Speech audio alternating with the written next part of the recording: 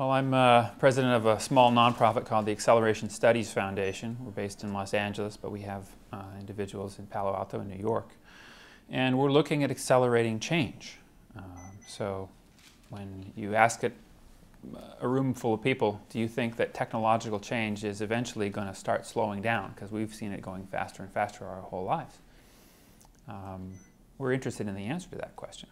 Now, most people will say to you, no, I think it's just going to keep going faster. And then if you ask them a second question, well, could it eventually tail off? Is there some possible maximum rate that we're going to hit, some saturation point? And you'll find a few people who will give you arguments for why we would hit that, or why we might even hit catastrophes where we run out of critical resources, or some kind of a global pandemic happens or something like that. But again, by and large, most people think that those are going to be lower probability events. We need to worry about them, but they don't think they're going to be game changers, right? I mean, the only thing that could really slow down accelerating globalization right now would be a global pandemic, and it is possible. But it gets, as several of the speakers at our conference have said, it gets lower and lower probability every year the more we understand molecular immunology and the actual limited infectious capacities of pathogens like viruses or genes, or bacteria, which have 50 or 200 genes in their entire organism. And they can do a lot of things very fast, but they can't do very much with those things. So, and we're incredibly complex, multiply redundant organisms with deep immunologies to us. And we're just starting to discover what those defenses are and figuring out how to aid them. So basically, this whole question of accelerating change is what we decided to incorporate and start networking people who are talking about it. Start asking, what is it about the universe and the local environment that we inhabit, the physical laws such as they are, the structures of matter, energy, space, and time that allow certain processes to go faster and faster every year. These are computational processes, communication processes, technological capacities. And I think a short answer to that we've discovered is that computational systems are in a special class of system. Computation is the one thing the universe does very well, and it does it with new substrates, platforms for doing computing over time. So it was computing with replicating suns that were building out the periodic table in the first few millennia of our universe's existence, and then it moved on to organic chemistry, where the really interesting computation was going on in the intermolecular clouds and on the surface of special planets, kind of pre-organic, incredibly complex molecular organic chemistry computations. And then the computation moved to even more localized zones on special planets where liquid water and long-term plate tectonics could survive. So planets like Earth. You don't get long-term plate tectonics on Venus or on Mars. So you might have lifelike conditions for a while, but you can't recycle the CO2 according to some of the planetologists. So the systems can't survive for the millennia that are needed for accelerating change to occur in an entirely new space, which we call life, right? Biological computation. And then you look at those systems and you see, again, these increasing compressions of time, the closer we get to the present, before new significant computational events occur. Now, when you're using this term computation to describe physical change in the universe, it's, you have to wave your hands a little bit. You have to put quotes around it. The nice thing is, the first thing you have to admit is that every particular significant emergence that you want to define, whether you're Carl Sagan talking about the cosmic calendar and how things go faster and faster, or whether you're Ray Kurzweil talking about new innovations in human civilization or technology, you have to admit that any emergence that you define as important, the internet, let's say, has been subjectively defined by us as important. So there's an anthropic bias there. But at the same time, there's a whole bunch of different, now we're all humans, so there is that basic bias from the way we're filtering the information of the universe. But there's a whole bunch of different perspectives on this process that a bunch of humans have. If they all see important events, and they differ on what the events are, but they all see the compression, then you can say, well, the metrics you're using, the models you're using may be arbitrary, but the compression isn't. There's something fundamental to change, that special classes of change, particularly technologies of computation, communication, and what I and a few others call the microcosm, right? In those spaces, you're going to see continuous acceleration. We don't know why, but the special physics of the universe that we inhabit seem to reward accelerating computation. So you look at something like Moore's law, and you say, well, Moore's law is cool, right? Ray Kurzweil calls it the fifth paradigm, right, of computing. He said, you know, we started with with mechanical computers in the 1890 census, where we had this jacquard weaving loom that was basically using punch cards to do the U.S. Census in 1890. Then we moved to mechanical relay, then electromechanical relay, then vacuum tube, then transistor, then integrated circuit, and that's basically the fifth paradigm of computing. This thing that Gordon Moore noticed in 1964, this doubling of price performance or capacity in our chips, right? But that acceleration, if you ask the big question, well, what's causing that? You actually have two questions you can ask. You can say, well, there's human creativity that's causing faster and faster computers every year, right? Smart bunches of human beings with resources and time are coming up with elegant ways to make smarter computers. But there's also human discovery. And that's humans playing around in the physics of the microcosm, doing things they don't really understand, and these unreasonable efficiencies, as Carver Mead would call them, just pop out of the physics of the microcosm. Okay?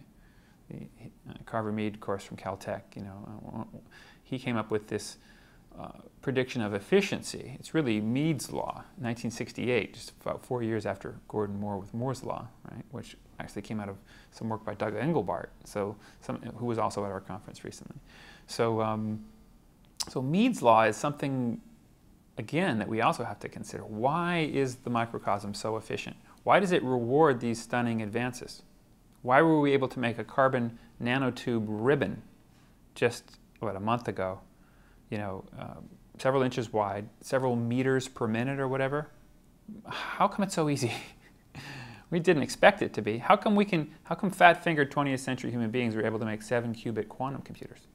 Right? How can we run a program in a single atom of calcium? Right? How can we make nuclear power plants that are so incredibly energy efficient? As George Gilder, who you've also interviewed, would say, you know, China is trying to build 60 nuclear power plants right now. And they're doing it because they're living in the cultural mindset they're in is where we were in the 1950s, right? They've got a bunch of engineers running the system, like the space race era. They're very optimistic about the future. They haven't yet got to the 30 years of postmodernist angst that we have been dealing with after 300 years of being you know, relentlessly pursuing the truth as we were doing previously to that, right? We're now in this kind of swing back on the pendulum where we're kind of questioning things.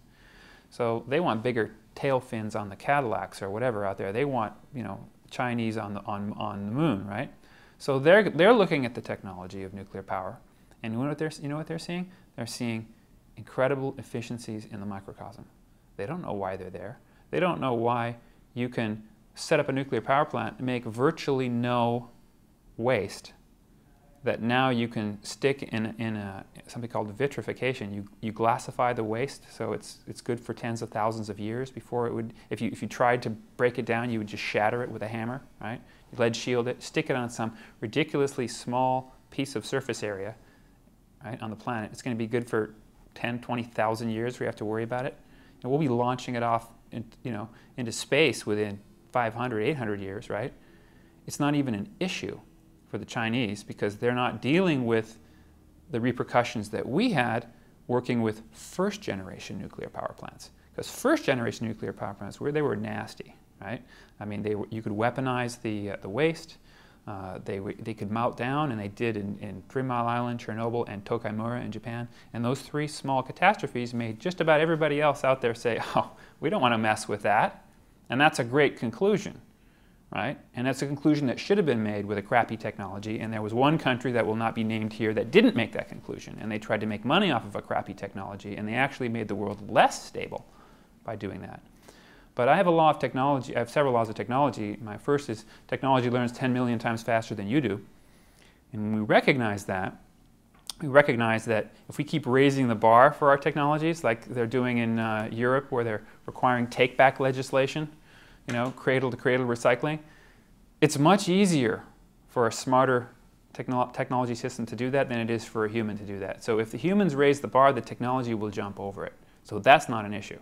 But we have to recognize that, and we have to reward the good technologies. And we're not, in this country, we're not at that stage at this moment because we're dealing with this 30-year pendulum swing back where we're trying to get back to that era we were in the 60s. And it'll happen, but it'll happen on a much more global scale than it happened before because it's a completely different game than it was back then. So that's my first law. My second law is technology, or humans are catalysts, not controllers of technological evolutionary development. And that's also a bit of a humbling law, like the first law. And that's the recognition that, well, the first law helps you recognize that when you're thinking, the fastest thinking you can do is 200 to 600 miles an hour, which, as Kurzweil would say, is about 1 million times slower than your electronic extensions are doing. Which means you're rooted in space and time, like a plant, by comparison to this. Of course, this is a pretty simple little brain. But it is doing certain things so much faster than you that you're basically immobile by comparison. Okay? So that's the first law, and that's humbling. And the humbling part of the second law is of technology. These, of course, are rules of thumb. They're not laws. They're just things for you to consider and think about. Is technology learns, or humans are selective catalysts and not controllers. And what that means is we can't stop humans out there somewhere making a nuclear bomb in their basement. It's going to happen. Okay? Or trying to make a nasty virus, let's say, something engineered for lethality, right? Surreptition, easy air carrying, whatever. By the time people can do those things, if we play our cards right, our immune systems are going to be so good that we will live with people having the capacity to start doing that, because the transparency will be so good that we'll be able to find all those individuals early on in them doing that and then help them out of that. And if we can't help them out of that, if we can't help them learn to be different, because human learning, all of our learning has limitations in any system, right? Then we will safely and reliably isolate them and take away the things that they could use, the freedoms that they could have had to cause that kind of damage, right? So that's the kind of a fine-grained society we're moving into. So, people are going to say to you, "Oh, you can't stop stem cell research. Someone else is going to do it." Well, if a technology, and I'm not talking about stem cell research, but let's talk about something like human germline genetic engineering, which is a potentially very disruptive technology. If someone out there is trying to make human 2.0, right, that could be very politically divisive and could make a lot of people think there's a lot of political repercussions that we haven't begun to think about there. But you look at a country like, or you look at Europe and with genetically modified organisms, and they've made a lot more of those choices with regard to protecting human beings, protecting human economies, protecting the tradition, the natural order, right? They see those disruptions and they don't see the positive benefits, right? So if we make that decision with regard to technologies like germline genetic engineering, if we say, I want to slow that technology down, by the time it becomes possible, it's probably going to be irrelevant. By the time it can possibly do something powerful with it, it's probably going to be irrelevant. Because there's all these other technologies that are competing with it, like these information technologies, which are self-organizing. They're building themselves bottom up, right? Humans are doing a lot of discovery in that process versus genetic engineering, where we're trying to look at a system top-down, fiddling with something we don't understand. Right? Most of the mutations we make don't work because we don't understand how the system builds itself from the bottom up. And what we're probably doing there, in some cases, is a lot of disruption with regard to impacts on the human environment. Now, genetically modified rice to provide a vitamin that stops blindness, and that's a wonderful thing. And there's all kinds of agrobiotech that I think is going to accelerate, right? As all the information from the information technology space helps us understand how to make smarter biological machines. I'm not saying that's not important. I'm not saying we're not going to discover all kinds of wonderful ways of curing diseases and taking people who are off on extremes and bringing them to the mean. What I am saying is I don't see in the biotech space that we're going to be making smarter human beings, longer-lived human beings. I think these systems are designed to fall apart at an accelerating rate after sexual maturity for deep evolutionary developmental reasons. And if we start tinkering with those systems, there's lots of potential downsides, not lots of potential upsides. And when we compare the rate and the benefits of change that are going on there versus the rate and the benefits of change that are going on in information technology, I think we may make the decision to slow down a lot of the biotech experimentation at the mammalian level and above, right? Except with regard to research to understand systems to cure disease, right? But the interventionist paradigm, that's going to be limited to the things that restore human function to the mean, right? Spinal cord implants for patients. Are we going to see chips that give people smarter brain capacities? I don't think we need anything like that. I think you're going to be talking to your computer and it's going to start answering your sentences when you have a senior moment and suggesting what the thought is that you had in your head. You're not going to need something jacked into the back of your head. And the social stigma and the weirdness and the class separation that could come with those kinds of things. So I think we're actually going to have conversations about these issues over the next 20 years. And we're going to decide certain technologies need to be more finely watched and slowed down. Even Ray has talked about the importance of, I shouldn't say even Ray, but Ray has talked about the importance of in certain areas. He's not saying relinquishment, which Bill Joy would talk about, but he's saying go slow in lots of specific biotech areas that could be weaponized, right, where there's potential downsides. Go fast in all these infotech areas, because the infotech areas are creating incredible positive sum benefits for all of us. And they're moving bottom up millions of times faster than us. And this gets me to my last law, the third law of technology, which is the first generation of any technology is usually dehumanizing. The second generation is often indifferent to humanity. So there's benefits, but there's drawbacks, and it can often be a wash. And with luck, the third generation is net humanizing. And that's where nuclear power is today, I think. I think George has figured that one out, and some environmentalists now have come over to the nuclear side because they see how it's going to eliminate the global warming problem.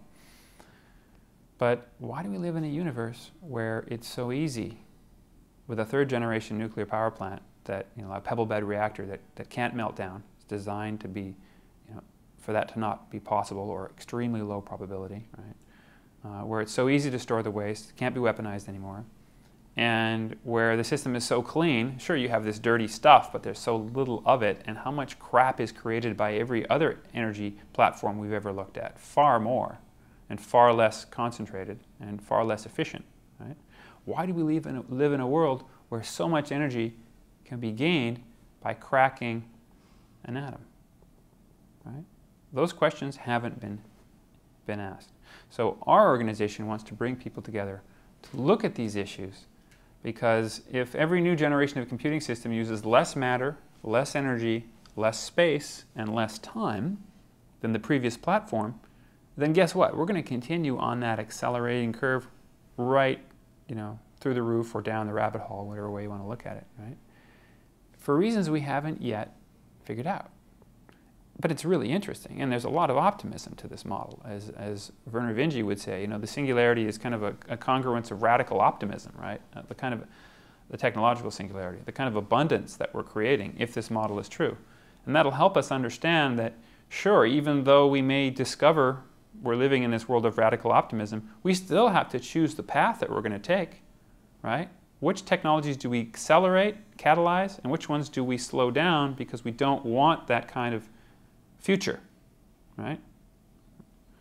And I'm not going to say I don't want a future with people with, that are part cyborg or whatever, but I don't want a future where people feel discriminated against.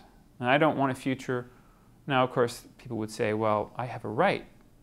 You're discriminating against my right to stick something in my head, right? And there's an argument to be made there too.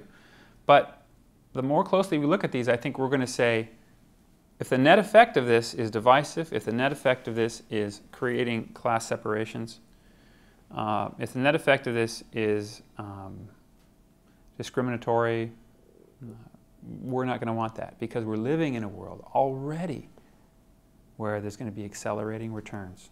You turn away, you look back, the world's going to be twice as interesting for the rest of our natural lives. We don't understand why, but I think we're going to start understanding that more. And what our organization wants to do is bring together the people who are talking about it, do programs in technological road mapping, get more master's and PhD programs in technological road mapping, because it's the closest to what we call acceleration and developmental studies, which is this question I was referring to earlier. You've covered it all. Thanks. Well, thank you. Yep.